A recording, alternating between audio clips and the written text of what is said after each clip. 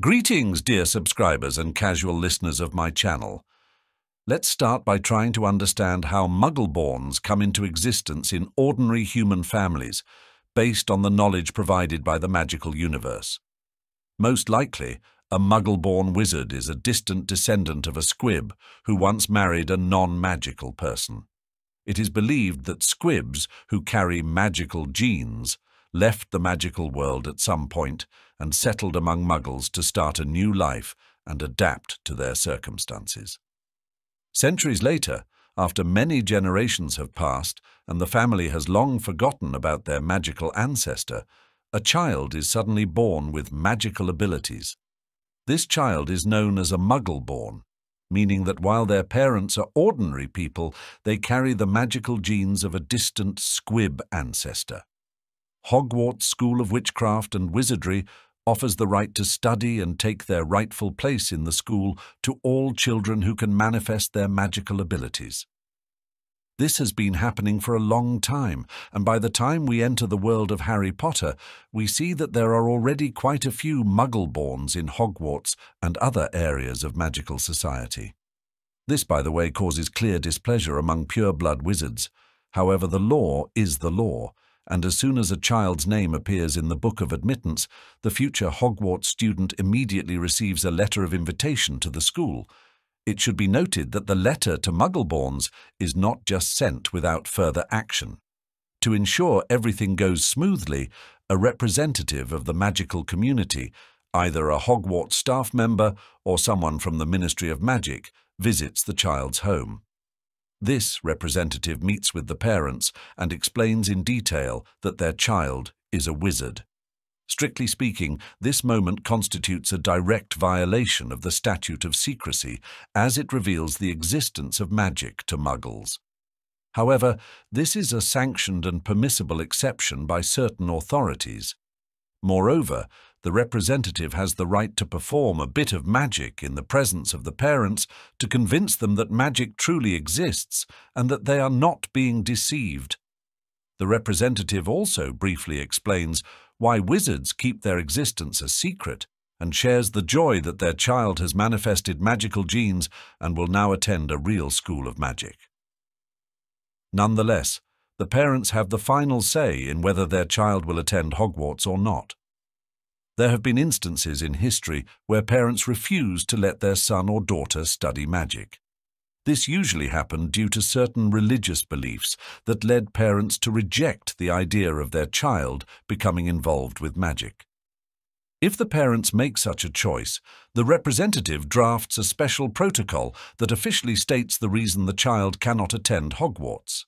The parents then agree to have their memories of the representative's visit erased. If everything goes well and the parents agree to send their child to school, the representative provides detailed instructions on the next steps, and the child receives a copy of A History of Magic by Bathilda Bagshot to learn more about the world they will soon enter. After some time, the representative returns to help the young wizard purchase all necessary school supplies in Diagon Alley, where they also assist in exchanging Muggle money for galleons, sickles, and knuts.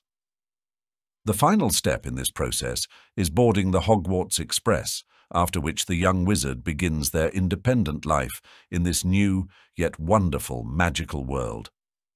Understanding why Muggle-born children appear and how they enter the magical world through their education at Hogwarts helps us appreciate just how carefully this world is hidden from outsiders.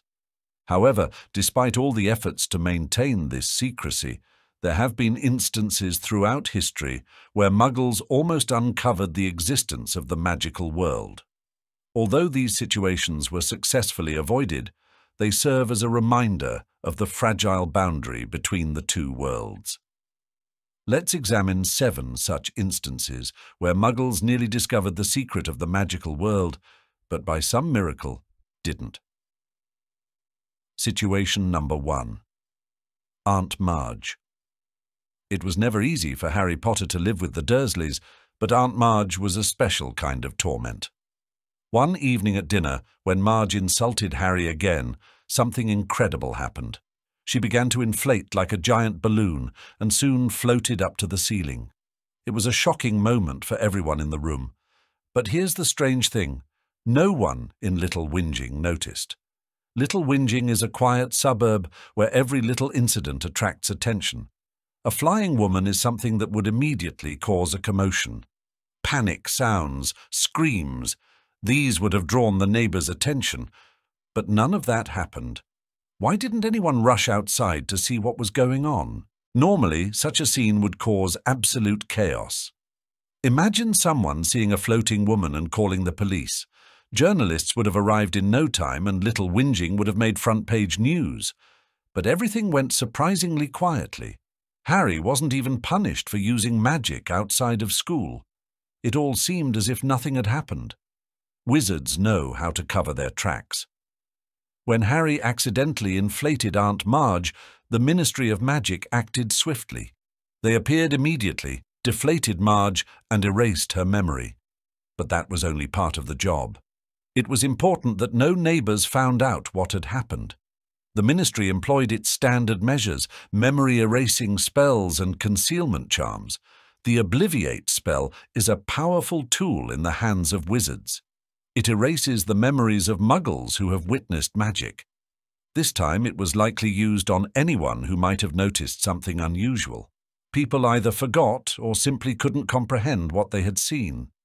That's why no one panicked over a flying woman. Rowling often mentions that wizards possess sophisticated ways of hiding. Perhaps the Dursleys' house and its surroundings were temporarily made invisible. Our illusions were created to conceal what was happening inside. The Confundus charm could have confused anyone who accidentally looked their way. They simply didn't understand what they saw. Situation number 2. The Night Bus. The night bus is like something out of a nightmare. An enormous, 3-story bus that appears out of nowhere and speeds through the streets at a wild pace. But the most surprising thing is that Muggles don't see it. How is that possible when this monster literally shakes the ground? Imagine a dark night, an empty street, and suddenly, loud crashing noises, the screeching of tires. The night bus appears, weaving between cars. In the books, it's described as if the bus disappears before anyone can notice it. But in the films, it clearly impacts the physical world. Cars bounce, trash cans are knocked over. How can Muggles not notice? This is where it gets interesting. In the books, the night bus is supposed to be invisible. But if it's making such noise and leaving behind a mess, how do Muggles not notice? In the films, the bus is seen pushing everything out of its way. Yet Muggles continue with their lives as if nothing is happening. It seems almost unreal. Logic suggests that the invisibility of the night bus extends beyond just sight. Perhaps Muggles not only don't see it, but they also don't hear it. This would explain why they ignore all the noise and chaos the bus creates. But what about the physical evidence of its presence? The theory of invisibility starts to falter. For example, in the films, the night bus is shown pushing cars and knocking over trash cans. Even if Muggles don't see the bus, they should notice the aftermath. A car suddenly moved, a trash can overturned. This is impossible not to notice. Why doesn't anyone react? Perhaps the wizards take it a step further. Maybe they use additional spells so that Muggles don't associate strange events with anything magical. When the night bus passes by, Muggles might simply not realize what's happening or chalk it up to coincidence. It's also possible that the night bus has a special kind of magic that distorts perception. Muggles may not notice changes or explain them away as ordinary events. For example, a trash can overturned. It was the wind. A car shifted. Maybe someone accidentally nudged it. Everything seems simple and logical if you don't know the truth. Situation number 3. Owls on Privet Drive. Privet Drive was always a place where nothing disrupted the usual order. Neighbors knew everything about each other and immediately noticed any deviation from the norm. But one day, a whole flock of owls descended on the Dursleys' house. Harry Potter was receiving his letters from Hogwarts, and no attempts by Uncle Vernon to stop this flow were successful. The owls kept coming back. Why didn't any of the neighbours notice? Imagine a quiet street at dawn. Suddenly, dozens of owls start landing on house number 4. They cover the roof, eaves, and fence. This sight should have shocked and raised questions among everyone who saw it. But on Privet Drive, there was complete silence. No one peeked out of their windows. No one called animal control. How is this possible? In real life, such a scene would cause panic. Owls are nocturnal birds, and if there are so many of them, it's definitely not by chance. Neighbours seeing this would start whispering, asking questions, calling the police. But here, nothing. It seems not just strange, but entirely unrealistic. In the magical world, there are ways to hide such things. Muggles may simply not have realized what was happening. The Ministry of Magic might have cast spells that made the owls invisible or appear ordinary. Maybe Muggles saw the owls but didn't think much of it because their minds were magically blinded. Wizards always know how to cover their tracks. Perhaps the neighbours did see something, but their consciousness just didn't register it as anything unusual. In Harry Potter's world, magic often interferes with Muggle reality to make everything seem normal. Any strange event is quickly forgotten or appears mundane. The Ministry might also have cast spells that made Privet Drive invisible to outsiders during the event. People simply didn't go outside or didn't look toward the Dursleys' house. Even if they noticed something, their memory could have been quickly altered or erased. There's a theory that the owls themselves had magical properties that helped them stay unnoticed. In the world of magic, even such ordinary creatures can be endowed with special abilities. Perhaps they didn't just deliver letters, but also protected the secrets of the magical world.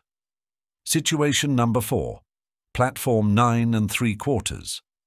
Platform 9 3/4 is the heart of the magical world. It's where the journey to Hogwarts begins. Wizards walk through an ordinary-looking brick wall at King's Cross Station, disappearing right before the eyes of Muggles.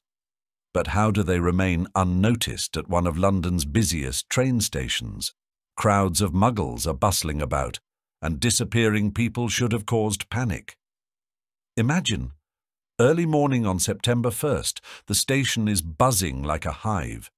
Families with children dragging heavy trunks and owl cages head toward the wall between platforms 9 and 10. One by one they disappear, as if dissolving into the air. Any passerby might stop in shock, but no one even notices. Under normal circumstances, such disappearances would cause a real uproar.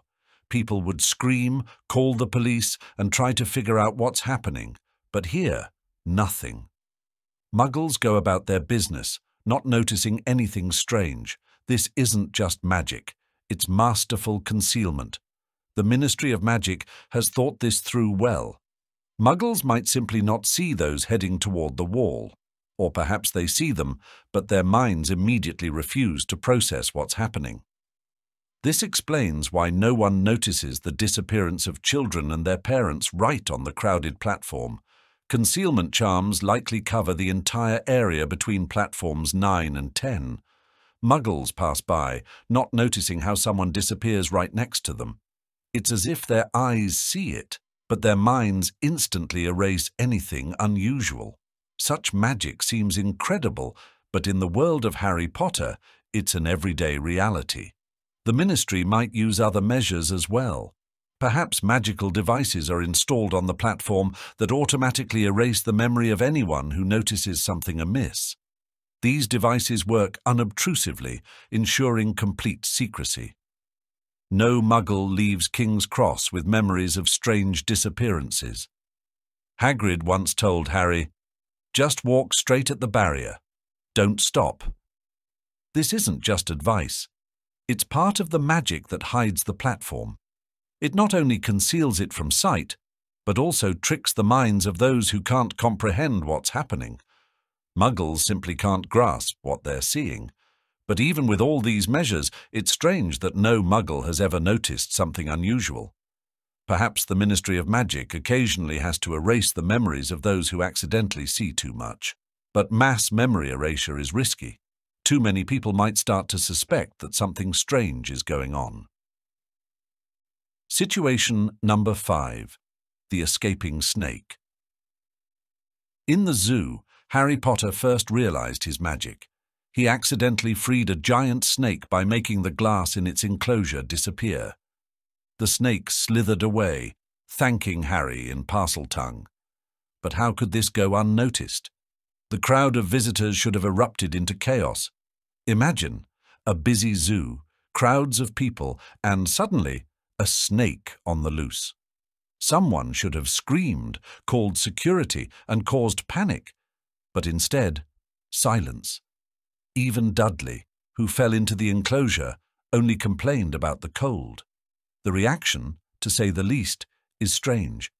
In a normal situation, such an incident would have caused real panic. A free-roaming snake and disappearing glass would be perfect reasons for an evacuation and a major investigation.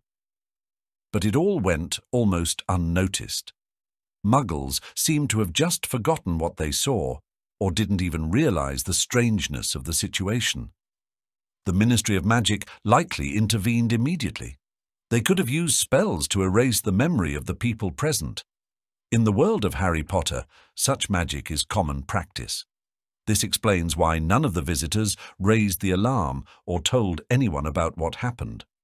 The glass was likely quickly restored by magic, and no one noticed its disappearance. Magic could have hidden all traces of the incident before anyone had the chance to ask questions. Everything was returned to its place as if nothing had happened. The snake itself was probably under spells that made it unnoticeable and harmless. In the world of magic, even such creatures can be enchanted to avoid attracting Muggles' attention. This allowed the snake to disappear without causing any panic. The Ministry acted quickly and efficiently. The glass was restored, memories erased, the snake vanished. This is the true art of hiding magic. Wizards do everything to ensure that Muggles live in a world where magic doesn't exist. But how impressive it is that everything was covered up so quickly. This shows how seriously the Ministry of Magic takes its task. They can't allow even a random incident to reveal the magical world to Muggles. Situation number 6. The entrance to the Ministry of Magic. Imagine an ordinary day in London. People are bustling, hurrying about their business. In the city centre, in a public restroom, someone enters a stall and doesn't come out. For Muggles, this would be strange and frightening. But for wizards, it's just the entrance to the Ministry of Magic. Using public restrooms as an entrance to the Ministry is an unusual solution, to say the least. These places are visited by hundreds of people every day. Muggles might notice that someone disappears, and this would raise a lot of questions. But strangely, no one notices anything.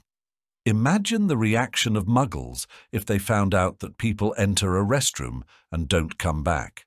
Panic, speculations, and calls to the police would be inevitable. But this doesn't happen. The restrooms remain ordinary, and Muggles continue to use them, unaware of what's going on. Clearly, the Ministry of Magic has thought this through. The restrooms are likely enchanted so that Muggles don't pay attention to people disappearing. Perhaps the stall doors are bewitched to appear normal, even if someone doesn't come out for a long time. Furthermore, Muggles might not even see the wizards entering these restrooms. Invisibility charms or notice-me-not spells might make wizards invisible to the outside world. This explains why no one suspects anything strange. The restrooms themselves likely appear completely ordinary to Muggles. Wizards pass through, but to Muggles, it's just an occupied stall. No one wonders why someone is taking so long. Muggles have no idea that these people aren't coming back. The Ministry may also use other precautions. Wizards might use the restrooms at specific times when there are fewer people around. Or there might be magical devices in the restrooms that erase the memories of those who accidentally notice something. Everything is done to maintain secrecy. But even with these measures, there is still a risk. If a Muggle happens to be in the right place at the right time, the Ministry would have to act quickly. Perhaps that's why entrances to the Ministry are carefully guarded and hidden under many layers of magic. The passage through the restrooms is a striking example of how magic and the Muggle world intersect but remain invisible to each other. It's a complex game of concealment, requiring constant vigilance. But despite the risks, Muggles continue to live, unaware that the magical world exists right under their noses. Situation number 7. Apparition. Apparition is one of the most thrilling abilities of wizards. In an instant, they can move from one place to another. But how could this go unnoticed on crowded streets? The sudden appearance of a person should cause panic. Imagine a busy street in London. Crowds of people hurry along, and suddenly someone materializes right in front of them out of thin air. Normally, this would cause shock, screams, and maybe even someone recording it on video. But strangely, Muggles don't pay attention. Remember when Harry, Ron, and Hermione apparated to a crowded street while escaping from Bill and Fleur's wedding? They appeared right among passers-by, but no one raised the alarm. How is this possible? They should have drawn attention to themselves, but magic always finds a way to cover its tracks. The Ministry of Magic likely has its methods of concealment. Perhaps there's a spell that makes apparition invisible to Muggles. This would explain why no one notices the sudden appearance of wizards on the street. For Muggles, it simply doesn't happen. Moreover, apparition might be designed to happen almost imperceptibly. Wizards might automatically use spells that prevent Muggles from understanding what happened. Muggles see the result, a person who is already standing there, but don't realize how they got there. But there are risks. Apparition is complex magic, and if something goes wrong, the consequences can be unpredictable. For example, a Muggle might accidentally be too close and notice something strange. This requires wizards to be extremely cautious. Thank you for sticking with me to the end. I hope this means you found it interesting, and if so, don't forget to like, share your thoughts in the comments, and subscribe to the channel.